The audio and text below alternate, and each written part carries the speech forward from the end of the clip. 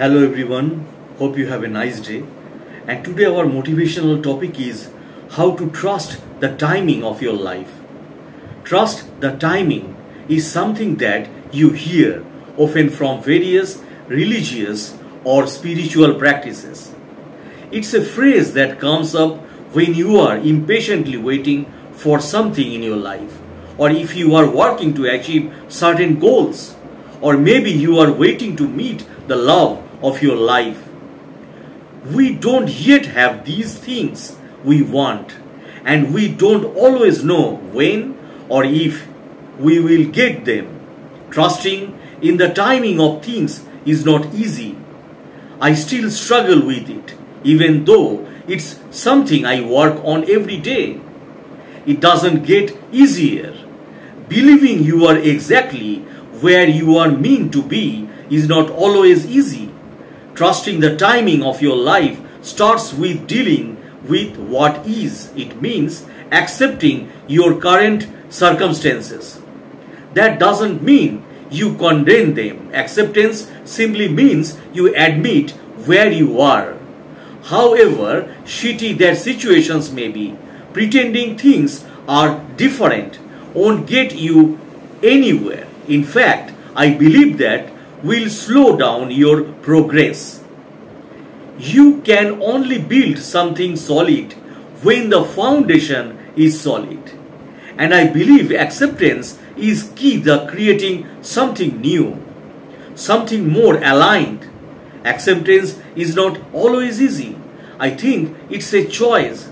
It's something you decide to do in your life. You decide to believe that life is happening for you, not to you. You decide to believe that the universe has a planning department that is way more capable and advanced than anything you and I could ever create or envision. You decide to believe that there is something better in store for you, and it's making its way to you, even when you can't see it. Even when it feels like you have been stuck where or here forever. Even when it feels unfair. We can choose to control our minds and think positive or negative thoughts. Whenever we think a positive thought, we feel good and life becomes full of energy. When you trust in life and stop resisting, then you will notice opportunities around you.